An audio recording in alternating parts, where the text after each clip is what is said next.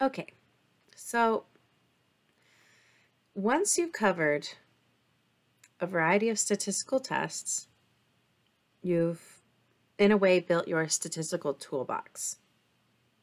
We have all of these different tools that we can use, but not every tool is appropriate for every situation.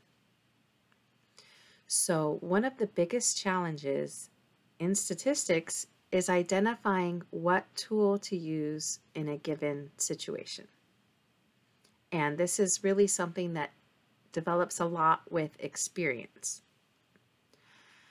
However, there are some guiding questions or principles that you can use to help you identify more easily what, and in this case specifically, what inferential statistical tool do I need to use to try to address this problem. So I have this flowchart that represents sort of how my brain works to process this information.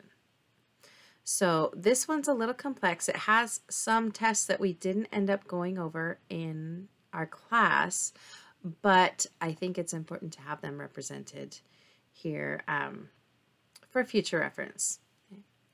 So for example, we didn't go over a two-way chi-squared test of independence. We only reviewed a one-way chi-squared goodness of fit test. However, at least you can see there is the possibility, there is an additional, more sophisticated or advanced version there. Additionally, I have listed a repeated measures ANOVA, which we talked about briefly in class, but we did not go into in depth. So first, you really want to think about your variables and how your variables are scaled. And this is really where it becomes important whether we're talking about categorical or continuous variables, because that often is what's guiding your analysis. So, how are your variables scaled? We began this class by first talking about descriptive statistics, where we just want to describe our sample. We talked about shape, center, and spread. So for a particular variable, we may look at the shape as a histogram, evaluate the center by looking at the mean or the median, and evaluate the spread by looking at, for example, the standard deviation. Now, once we've identified our variables and looked at them and assessed each one, it's important to identify then when we're doing an analysis that involves multiple variables, right? Inferential statistics, looking at how these variables are connected in some way. Then we want to identify how are they scaled. So we began by looking at cases where we had two continuous variables, where we have a independent variable that's scaled continuously on a range of numbers and a dependent variable that's scaled on a continuous range of numbers. In those cases, for example, if we are referring back to the pizza price example, we wanted to identify whether there was a relationship between the number of toppings on a pizza and the price of the pizza. Both of those variables, number of toppings and price, are a range of numbers. They're a continuously scaled variable. So in that case, we would want to determine, well, do we want an equation that allows us to predict our outcome, our dependent variable? If so, then we'll use a linear regression analysis.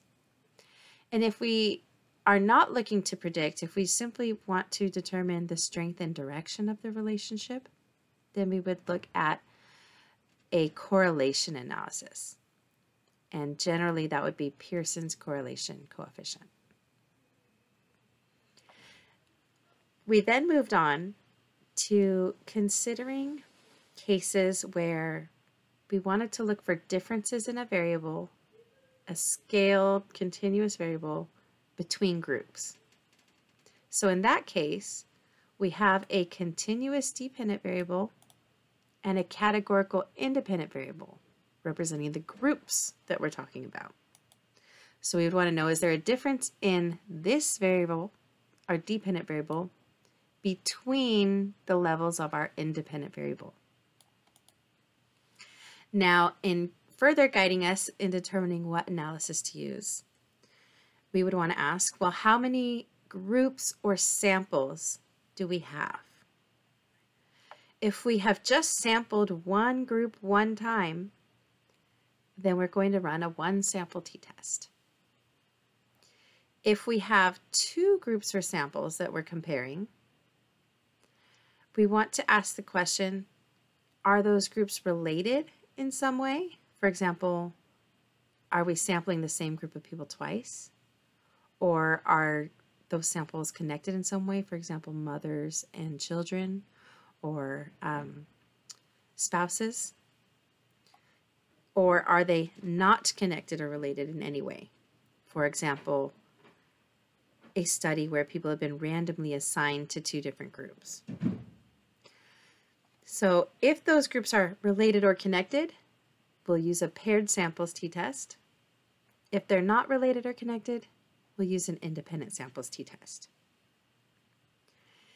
If we have the case where we want to compare more than two groups, then we're going to be using an ANOVA, an analysis of variance.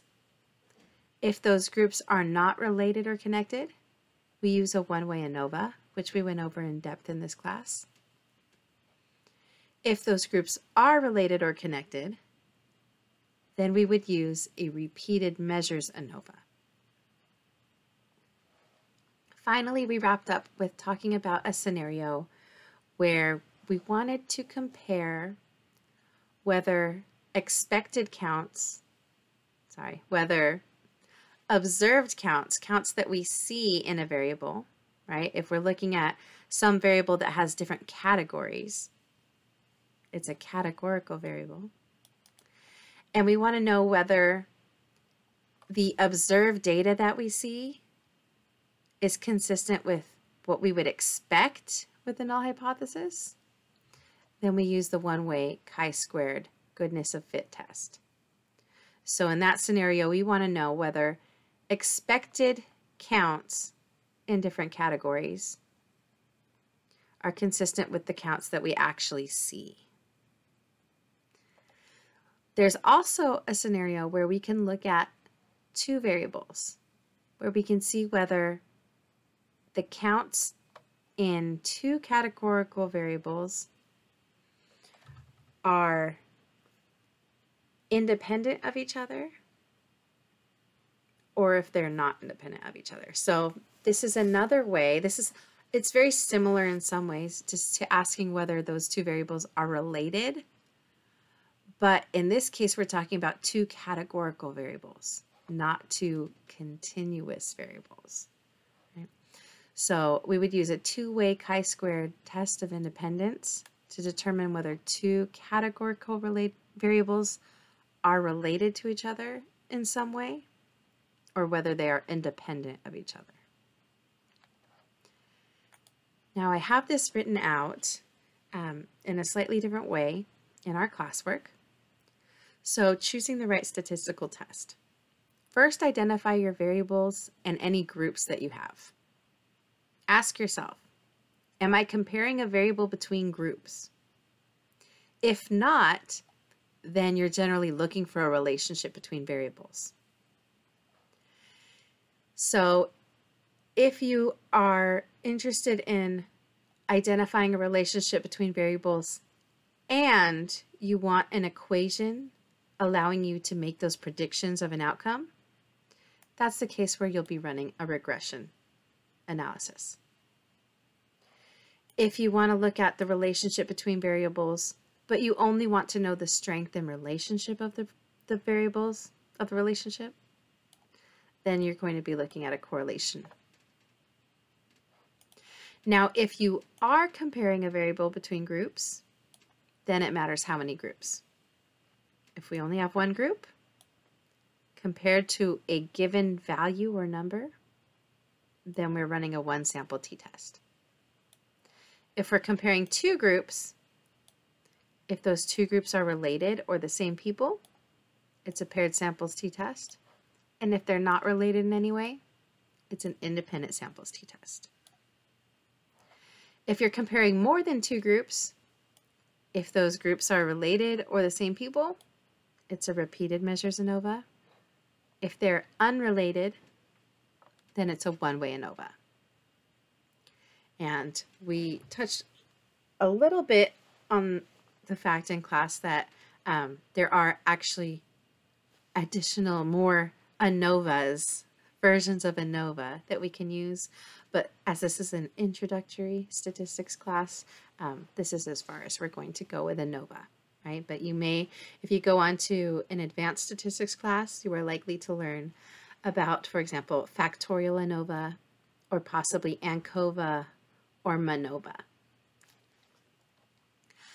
Now, if you are simply interested in how many are in each group and whether those counts are consistent with some expected counts, then that's the scenario where we're going to use a chi-squared test. So I have here 8 different scenarios, research scenarios, and I'm going to have you read through each one and try to identify the correct statistical test to use for each scenario. Now again, one of the most challenging parts of conducting statistical analyses is determining which test to use, so these are definitely challenging. Don't be discouraged if you find this very difficult, as it's a skill that comes with experience. So as you read through each one, really try to identify what are the variables that are being examined and what is being asked. Is it asking about a relationship between variables? If so, are you being asked to make predictions? Is it asking about differences between groups of people or different conditions? If so, what are those groups? How many are there, and are they related to each other or not?